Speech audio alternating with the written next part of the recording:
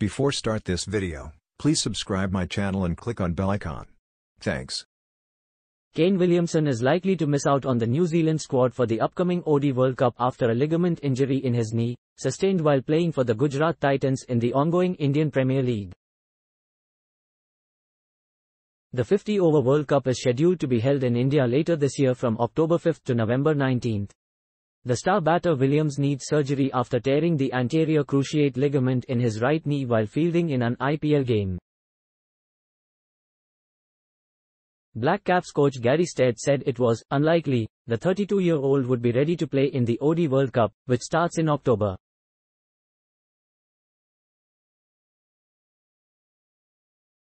Williamson's absence would be a major blow for the Black Caps, who have never won the World Cup but finished runners-up in the past two tournaments.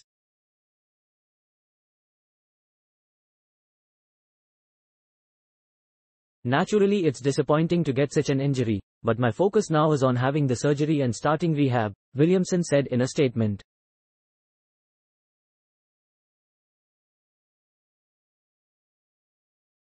It's going to take some time, but I'll be doing everything I can to get back on the field as soon as possible.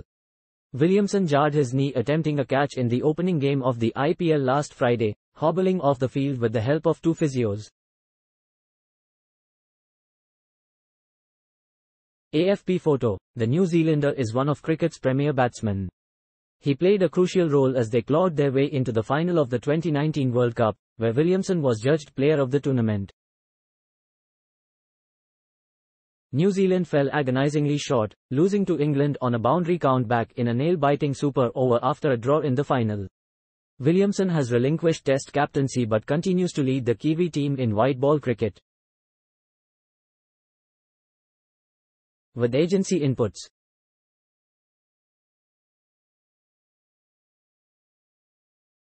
Thanks for watching. Please subscribe for more sports updates.